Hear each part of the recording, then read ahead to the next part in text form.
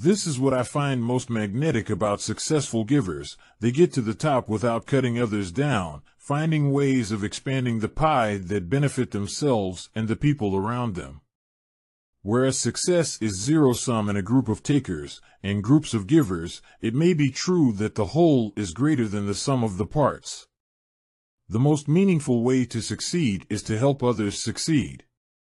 Focus attention and energy on making a difference in the lives of others, and success might follow as a byproduct.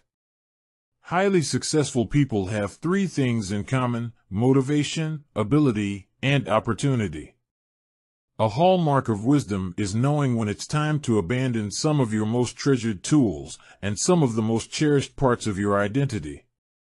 If we want to forecast whether the originators of a novel idea will be successful, we need to look beyond the enthusiasm they express about their ideas and focus on the enthusiasm for execution that they reveal through their actions.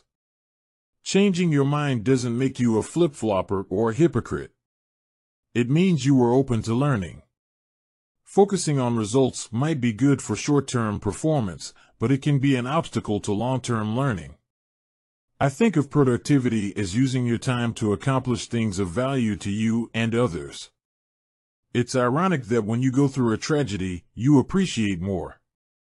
You realize how fragile life is and that there are so many things to still be thankful for. The more I help out, the more successful I become. But I measure success in what it has done for the people around me. That is the real accolade. Strong leaders engage their critics and make themselves stronger. Weak leaders silence their critics and make themselves weaker. The most effective leaders score high in both confidence and humility. What distinguishes the greatest leaders of our time, it's that success is very rarely a goal for them, it's a byproduct of other goals that they have. And they act in the face of risk, because their fear of not succeeding exceeds their fear of failing. Rather than looking outward in an attempt to predict the outcome, you turn inward to your identity. You base the decision on who you are, or who you want to be. A good debate is not a war. It's not even a tug-of-war, it's more like a dance that hasn't been choreographed. To get real diversity of thought, you need to find the people who genuinely hold different views and invite them into the conversation. Dissenting opinions are useful even when they're wrong.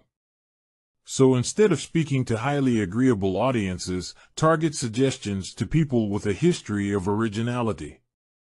No one wants to hear everything that's in your head. They just want you to live up to what comes out of your mouth. Argue like you're right and listen like you're wrong. For startups, there's so much pivoting that's required that if you have a bunch of sheep, you're in bad shape.